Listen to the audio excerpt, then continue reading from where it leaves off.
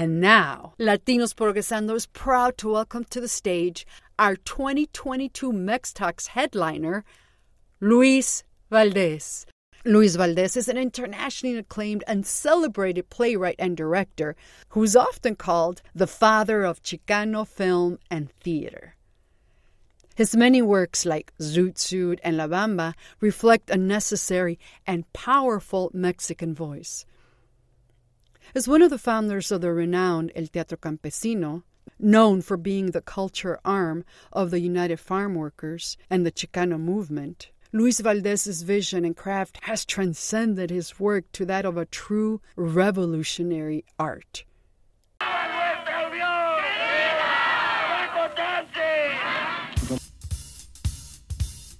I've always believed that theater is a creator of community and that community is a creator of theater.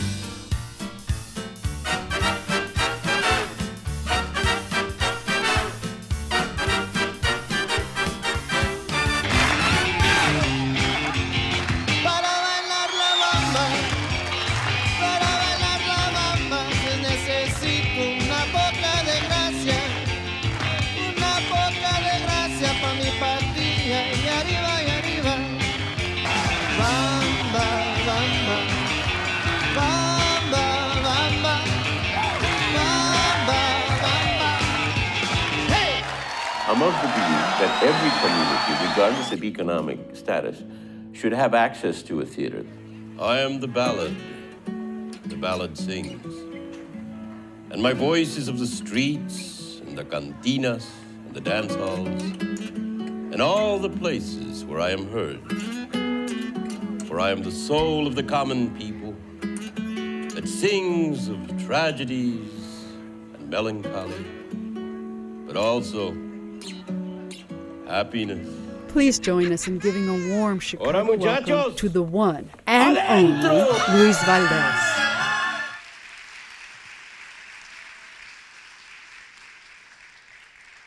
Buenas noches. ¿Cómo están todos? ¿Bien? Qué bien. It's such a pleasure to be here again in Chicago on Michoacan Avenue. I've always enjoyed that link between Michigan y Michoacán. It's the same word, ¿verdad? The place of the fish. Y aquí está toda la raza pescando. ¿Qué vamos a hacer? All right, well, I want to thank MEX Talks, mi tocayo Luis Gutierrez, and all the wonderful staff for this opportunity to come and speak to you tonight. What a pleasure, what an honor, especially in this lineup of such talented, intelligent leaders and artists and the future. Me llena de regocijo y de orgullo poder estar aquí con ustedes y con tanta juventud, because our future depends on the young people. I'm going to share a couple of little stories with you. Actually, I was born in 1940 in California. My folks came out of Sonora. They were Yaquis once upon a time. And they came to Arizona, to Tucson and Mesa, and they were doing whatever they could, working in the mines, picking cotton. Eventually, they made their way to California in the 1920s to create basically King Cotton and King Grape. The big corporations were getting started, and they needed labor, and so they used the trains to truck in la raza to come in and develop the agribusiness. You know, it's a multi-billion-dollar industry in Califa, and it's on the backs and on the sweat and on the goodwill of los trabajadores, los campesinos. So I was born in a labor camp, a farm labor camp in Delano, California.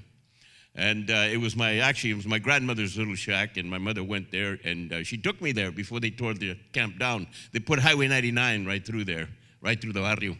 But anyway, I was born there, and a year later, a family moved in across the street from that labor camp to one of my tias and into one of the cabins that belonged to one of my tias.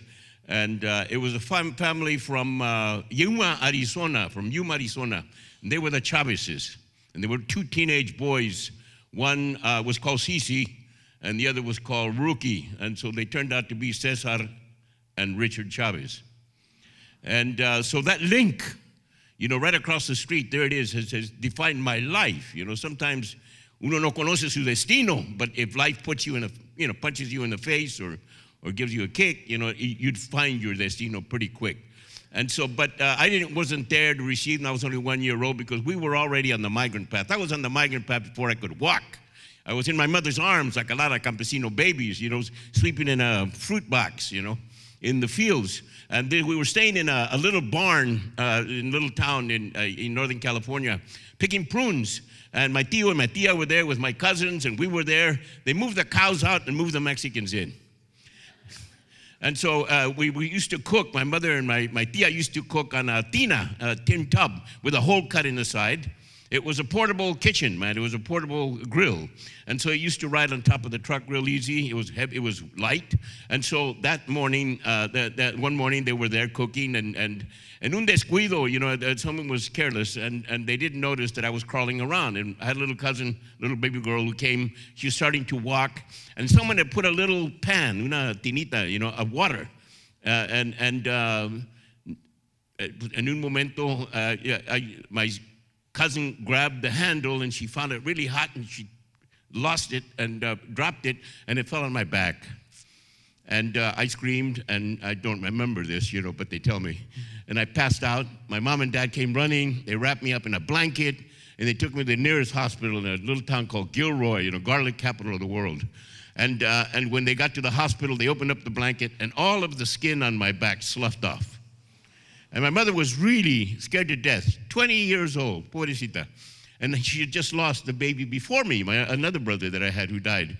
And so she said, mijo, te estabas muriendo, And so they took her into the emergency. There was no burn unit or anything. It's 1941. This is before Pearl Harbor. And we were Mexicans. We were migrant workers, So they put some kind of treatment on my back and released me. I guess today I'd be in a burn unit. I'd be in the ICU, in the ER, they would have taken care. But in those days, that was the way it was. And it's both good and bad, that they released me. I've always believed that you can take the negatives in your life and turn them into something positive. And this was my first real experience, because two things happened. On the one hand, that water that hit me, that boiling water, the agua hirviente, hit me right here in the back and scalded me, but se me echó la pompa a andar, you know what I mean? It was a wake-up call. It was more than a kick in the ass, man. It was a wow, jodazo, with hot water. And the other thing, though, is that for the next 6 months, I slept on my mother's stomach. 20 years old, she was afraid that I would roll over, so aquí mi mamacita holding me. And I took in all that love that she was giving me. There's nothing like mother's love. Nothing. Mothers are blessed things. And so they empower their kids. And so my mother did that.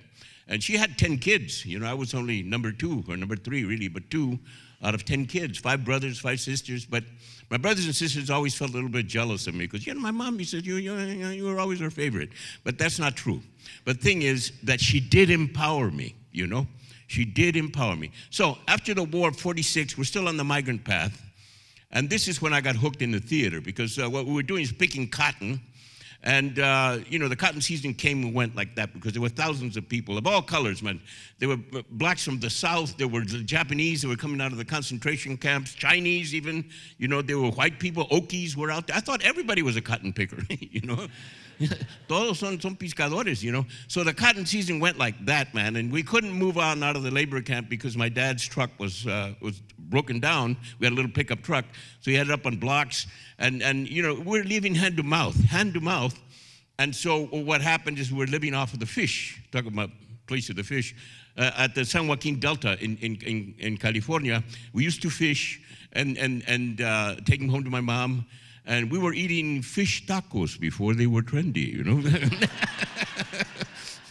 So one morning, ya me ahogaba, I'm almost drowned. I fell in the river, and fortunately my dad reached me with el pelo, pulled me out like a fish. And so my mother got really scared, and she said, maybe you and your brother better go to school, because the school bus used to come into the camp. So we went to school, and she found a little brown paper bag, and there were paper shortages in 1946. But she used to make the tacos de tortilla, you know, the harina, and our fish tacos, or once in a while eggs, if you can find them, beans. And that's what I took to school, you know. Me daba vergüenza, really, because they had no cafeteria, but the Anglo kids had lunch boxes, you know, metal boxes and sandwiches. Yo con mis tacos, you know. I used to eat them the way a wino drinks his wine, you know. So, you know. Mm. The kids would say, "What are you eating?" No, nothing, you know. One day, they kept looking at me, and I kept looking at their sandwiches, and I kept looking at my tacos, and I kept looking at this, and we exchanged lunches. And the rest is Taco Bell history, you know.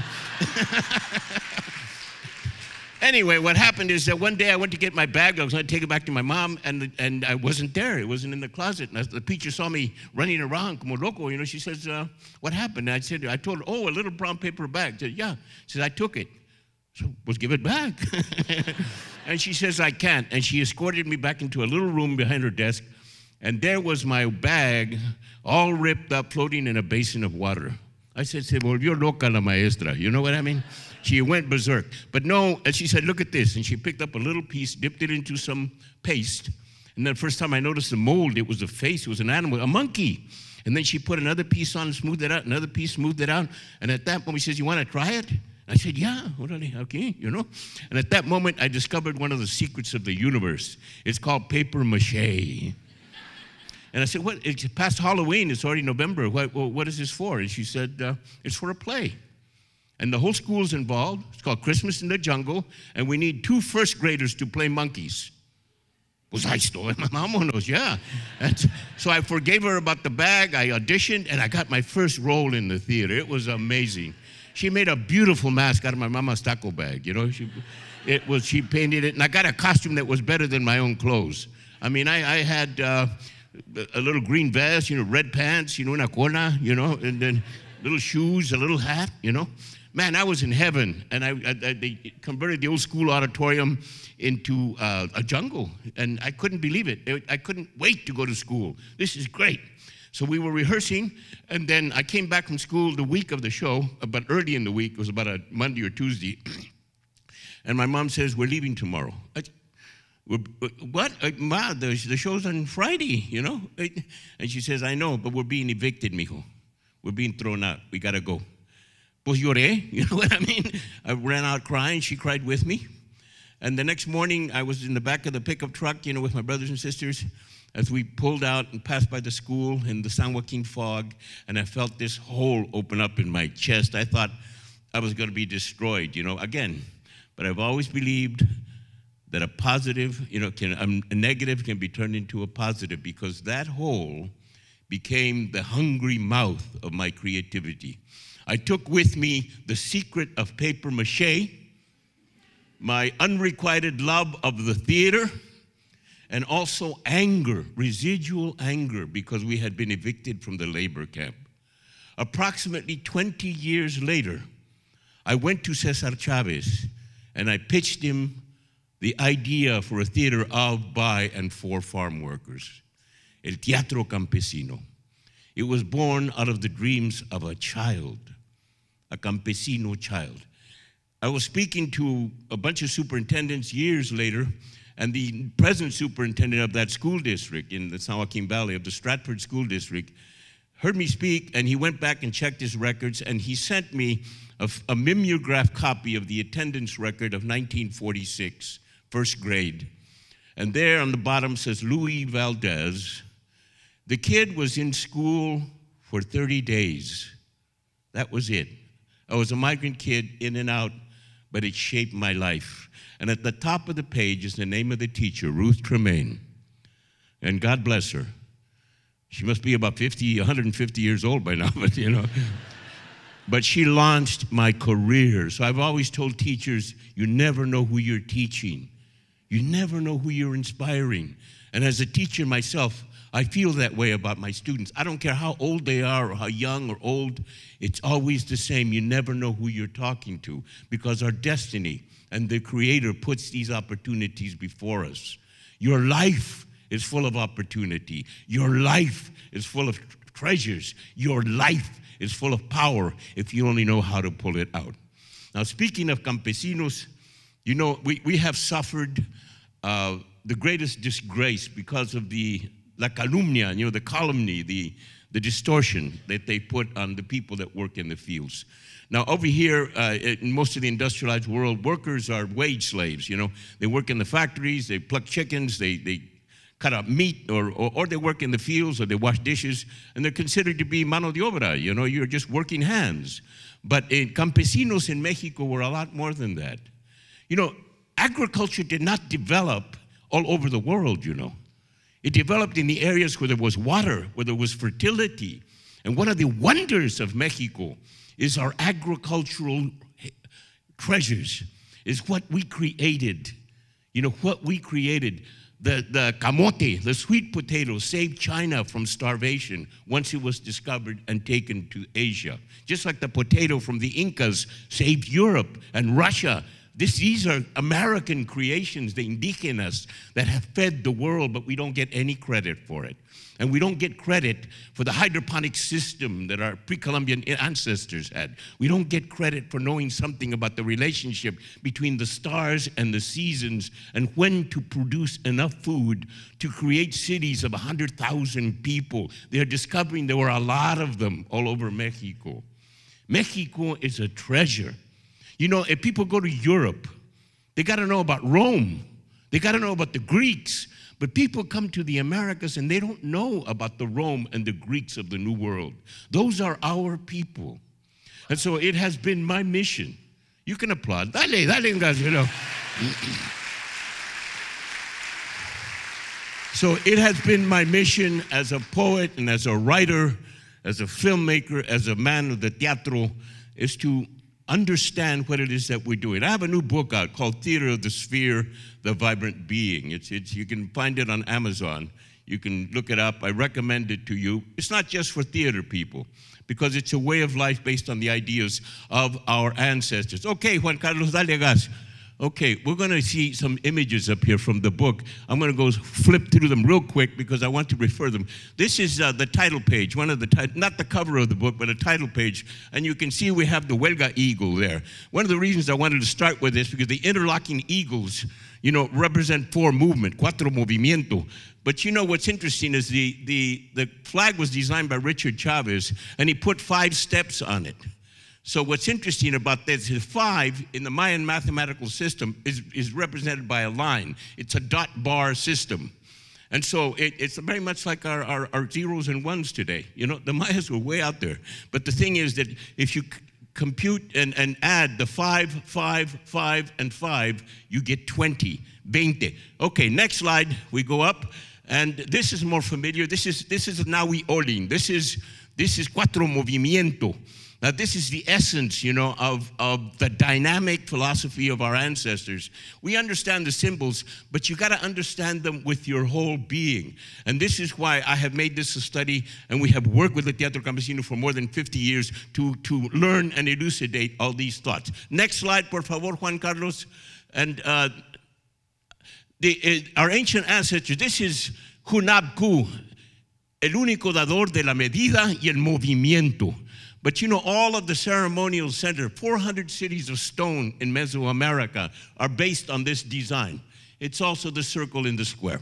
But you can see the pyramids, they had a shape and they were lined up to the stars because they were, in fact, children of the stars. You know, I once toured the Lucas Ranch with George Lucas. You know, he's a friend, filmmaker, and this is, of course, after Star Wars. But he went to this library, and I was amazed that his library, he has a 3-story library in the Lucas Valley Ranch. He had all kinds of books about the Maya. And the term Star Wars comes from the Maya. The Maya fought battles according to the stars. They gave birth according to the stars because they were calibrating according to the universe. Well, it's interesting that Star Wars became a world-famous movie. But it's a Mayan concept. You should know that because it's part of your culture. Moving on, por favor. Next. This is Hunabku. the square inside the circle. Move on, please. Next. Next slide, here we go. Now, what this refers to is the two calendars. The sacred calendar is the medium circle there, and this is the solar calendar, 360 days. And then we have the Tzolkin, the sacred calendar, which is 260 days. What's interesting about 260 days is that you add it up, and it's equivalent to the 9 months that a child spends in the mama's womb. That's why they needed to have the sacred calendar, because this calibrates human behavior according to the solar calendar. Now, they're saying that the Mayas were Stone Age people, that they didn't have the wheel. Well, what is this?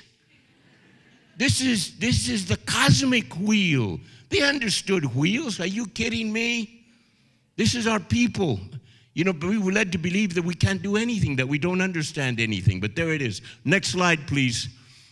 So we took the 20 days of the Tzolkin and broke them apart. This is the solar calendar, the Chab, and this is the sacred calendar of the Tzolkin.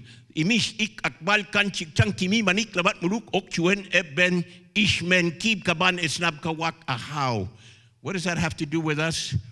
These are the 20 pasos that we have used in order to explore the physical and philosophical language of our ancestors. Next slide, please. Next slide, here we go. And this is how we broke it down. This is all in the book. This is why I don't want to spend too much time, but you can read about this. 20 days of the Tzolkin, the Mayan sacred calendar, 13 months of 20 days each for 260 days. Imish ikakbal kanchikchang kimi manik lamat mulok okchuen eben ishmen kib kaban esnab kawak ahaw. 4 columns. Next slide, please. Next slide. And we have taken these then and broken them down into what they mean. The body. Imish. Imish is pregnant womb. Ik is breathing. Akbal is flow like water. Kan is balance. Chikchan is gather all your life strength like a serpent and move. And move. Because everything is a spiral. Everything is a spiral. So we've studied the language of our ancestors in the teatro, and this is the only way that you can do it. You can't sit on your butt and study a book. You got to move, okay? Now, aquí estoy. I'm 82 years old, folks. Mira. Okay? And then all of this relates to the heart. Kimi.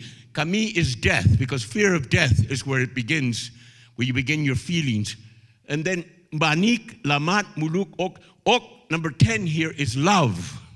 So you go from fear of death to love as you develop your heart. Ok, backwards, you turn it inside out. The Mayans used to do this. Is Ko, which means serpent, which is God. Now, the English word for God, inside out, turns into dog.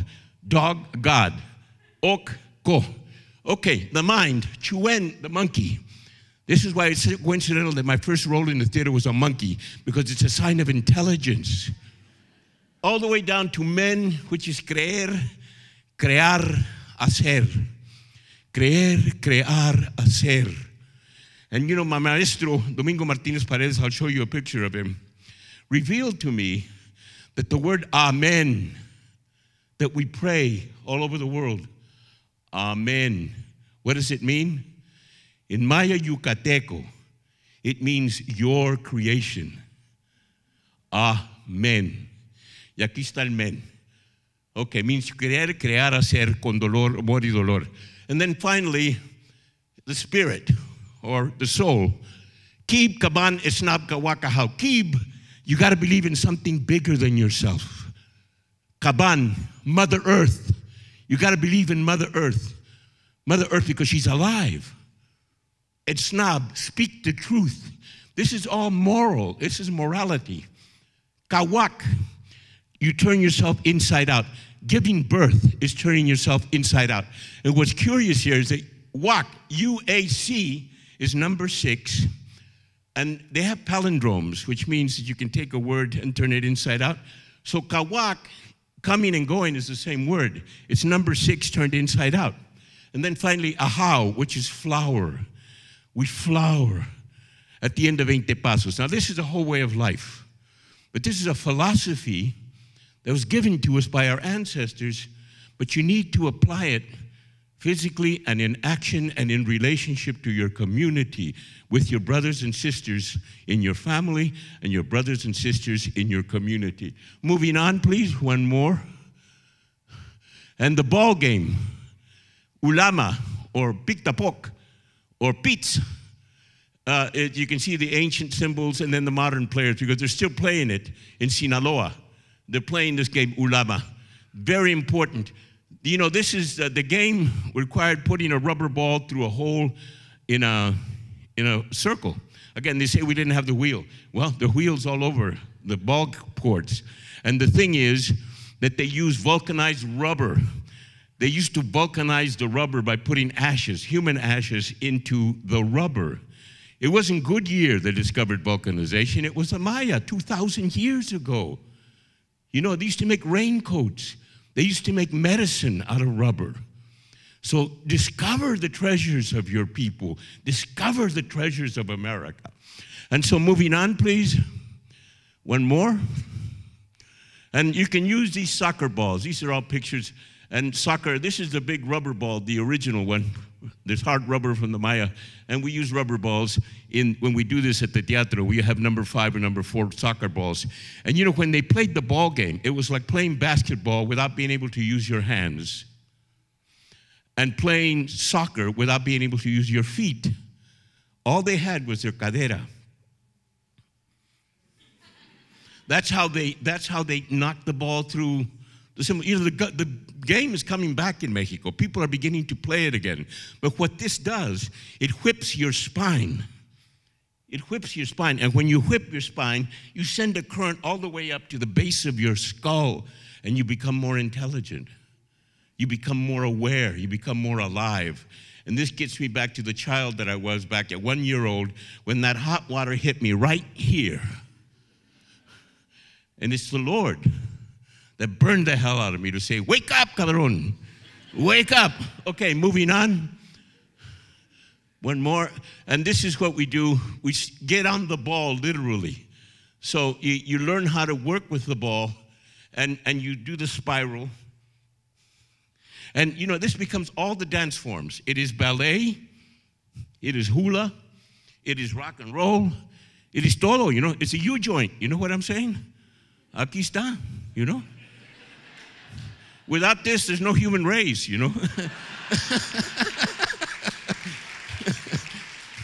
So, again, learn your culture and learn where you're coming from, because this is very deep. Our ancestors gave it to us. One more, please. And this is Domingo Martinez Paredes, my Mayan master who died in the 80s. He wrote the book. He wrote the books that I learned from him in the 1970s. I just want to give him honor. Give him honor for these ideas, because he was the Mayan master that passed these ideas. I want to close with a poem in 3 languages. We're bilingual. You know, if you're bilingual, the synapses on your brain learn to go boop, boop, boop, boop, boop. You know, this English-only nonsense, you know. Forget it. 1 language is not enough. You got to have at least 2. 3 or 4 or 5 would be really nice. You know, you can learn French, you can learn German. You know, all the cultures of the world are beautiful. Just because I celebrate my culture doesn't mean I don't appreciate European culture. We're speaking in English. I'm speaking in English, you know, I think so. Or Espanol, you know, fine. You know, we connect to the rest of Asia. Incredible. Everything that you put into motion here begins to look like Asian martial arts because there's a link. In Africa, the jungle was the Bible of African people, and they move, man. They're geniuses. This is why they're such great athletes, because they're in contact with their bodies.